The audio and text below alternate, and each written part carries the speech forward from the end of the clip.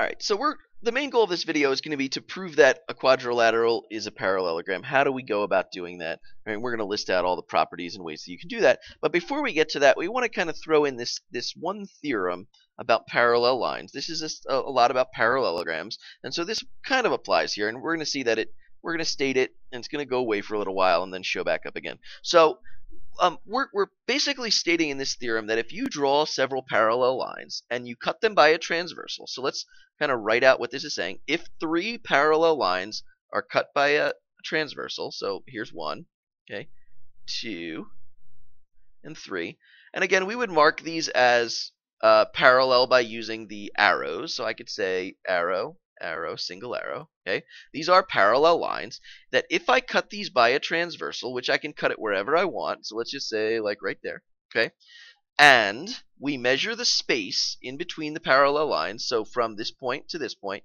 and I get the same distance in between the other pair of parallel lines, right? So if I measure these two and I get the same distance, then here's my then, if I draw any other transversal through these three parallel lines, that the space in between will also be congruent. So here's an example. If I drew one over here and said, you know what, a really sharp transversal like that, okay, what this is claiming is that if I were to measure the space between the parallel lines on this side, right, and it's different, it's not necessarily going to be the same as over here, whatever this comes out to be, that the space between the second two parallel lines will also be that measure. And I can do this for as many transversals as I want. So if I came through the middle here and I drew one straight down the middle right there, okay, and I measured that one, that the space here, again, not necessarily the same as any of the other transversals, but whatever this distance is, right, I can say that this one will also be the same. And this will work for as many transversals as we want, right, that if we draw several parallel lines and we measure the space between them and they are the same, then every transversal that we draw through those parallel lines will have the same property, right? So if we use that on a simple example like this, right, so what they're telling us in this trapezoid, right, is that RW and SV are parallel. So let's add that in, okay? And SV and TU are parallel, which means that this is parallel. All three of these lines are parallel, right? So, and then they're also claiming over here that RS is 5, and ST is 5, and WV is 7. So I'm taking all their information and I'm adding it into the picture, right? They're wondering what is WU, which is the length of this long segment. What our property says is that if the left-hand side has congruent parts, then the right-hand side will also have congruent parts. So this little segment is 7, and what that means is that WU would have to be 7 plus 7, which is 14, right? So this is an application that we're going to be able to use for any of our shapes that use parallel lines. If we were to draw a third parallel segment through the middle, and we got equal parts, it's equal parts on both sides. Okay, so we'll use that in a little bit when we start talking about trapezoids, and we can also use it in parallelograms in some cases. Okay, so let's talk about the main idea of this this video, which is how do you prove that a quadrilateral is a parallelogram? And so what I'm giving you is 5 different ways that you can prove that a quadrilateral is a parallelogram. And really what these 5 are noting is that if you prove that any of the properties of parallelograms is true of a quadrilateral, then it is a parallelogram. Okay, so here are your 5, just to quickly summarize the properties that you've seen before. If both pairs of opposite sides are parallel, then it's a parallelogram. That's really just the definition. So if we can prove that, then it's a parallelogram. If both pairs of opposite sides are congruent, it's a parallelogram. If, this is where we got to be careful.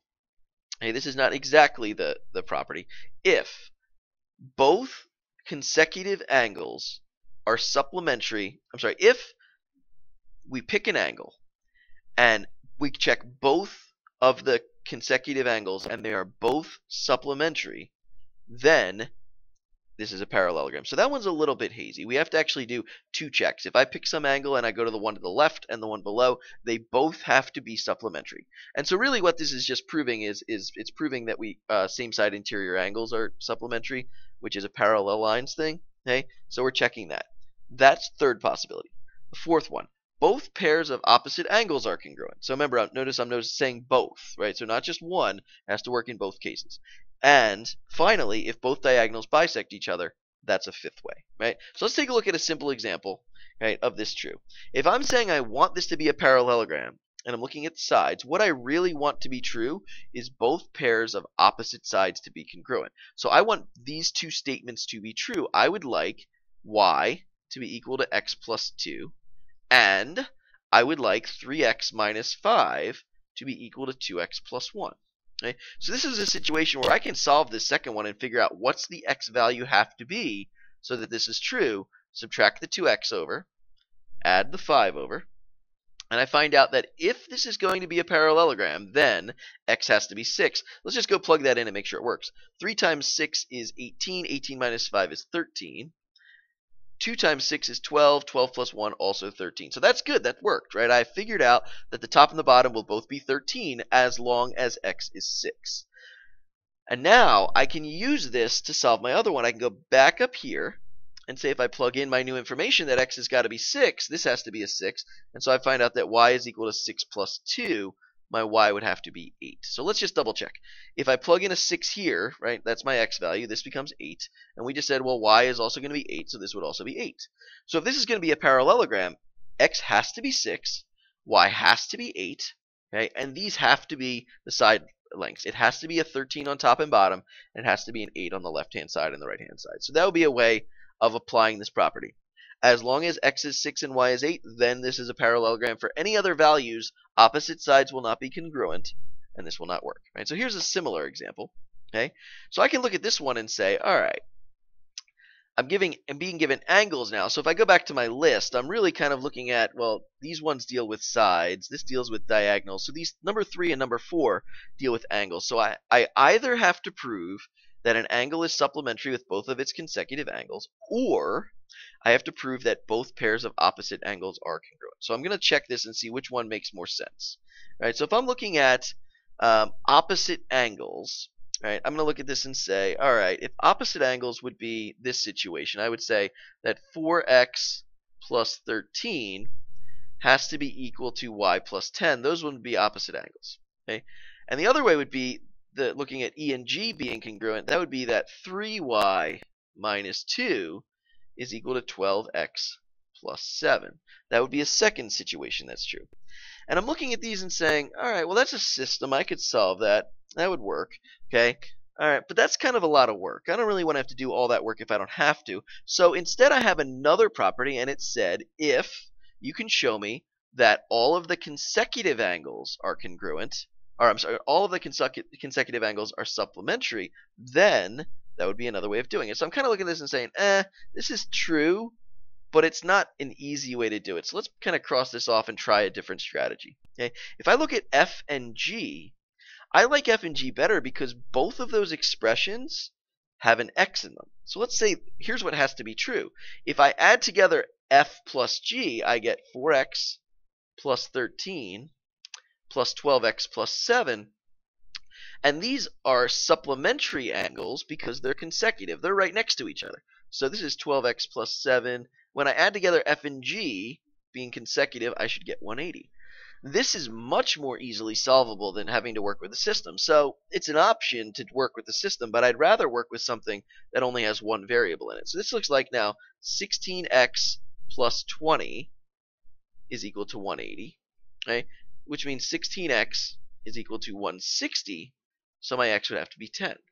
Right? That's way easier to solve than dealing with a system. Right? So I specifically chose to use the property that consecutive angles have to be supplementary if this is a parallelogram. Right? And so I'm going to use this information, and I'm going to go over to the other side now. Okay? If I look at E and H, I get that same situation. E and H would have to be supplementary if this is a parallelogram. So I'm going to say, here's the other situation that has to be true.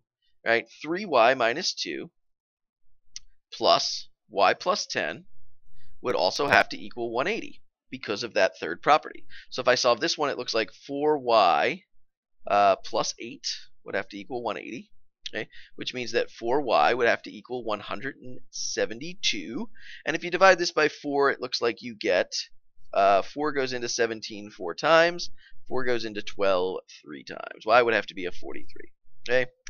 And so if you notice, this avoided me having to use the substitution method and the elimination method, and I was able to get to my answers the same way, right? So if you had to solve this one, you would have gotten the same values, but with a lot more algebra and work involved, and I'd rather solve something that looks like this, right? So you have to really think about the problem and say, what's the easiest strategy to get my x's and my y's? And if you take this x and y value and you plug them back in, you will get a situation where E is supplementary with F, and E is supplementary with H.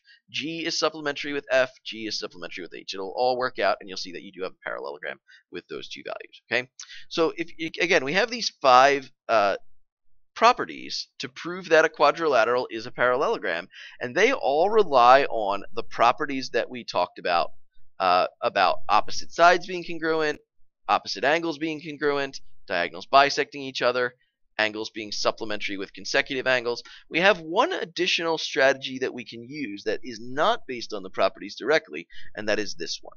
Okay, in this problem, we're saying here's a 6th way that you can make this happen. Maybe you don't have information about all the sides and all the angles, and you can't use that. But if you can show that one pair of opposite sides is both congruent and parallel, the same pair of sides, then it's a parallelogram. Okay, so this one is relying on you only having information about one set of sides, where when we were looking at the other ones, we needed to know about both sets of sides. Okay, and so this one works. We can go through and prove this, but essentially it really works because the parallel lines will allow us to say that we have lots of supplementary angles, right? And we'll be able to use that to prove that one of the other properties is true, right? So if I take a look at this example, okay, we're wondering, now that we know these 6 properties, can I prove that these are that this is a parallelogram, given the information that they gave us? So if you take a look, they're saying, okay, I know that angle A is 50, and I know angle D is 130, and I know AB is 5 and DC is 5. So they took all the given information and put it on this picture for us, right? Here's the information that we get. Because 50 plus 130 is 180, then AB, okay, and DC are parallel lines. So if you remember back to parallel lines, we said if consecutive angles or if same side interior angles are supplementary, then the lines are parallel. So I can use the 50 plus 30 equals 180 to say AB is parallel to DC. And so this is now that new situation where we're saying I can show you that AB and DC are parallel, and I can also say that AB and DC are are congruent because they both equal 5. This is that last situation. So if you have a way of proving to me that this is true, then you have enough information to say that the shape is a parallelogram.